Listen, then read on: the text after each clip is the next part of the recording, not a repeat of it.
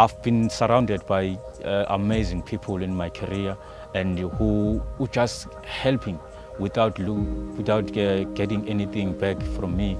So I think that's why I'm so blessed. I've been lucky to find Atterford for the past 3 years. These are the young boys. They're even younger than me.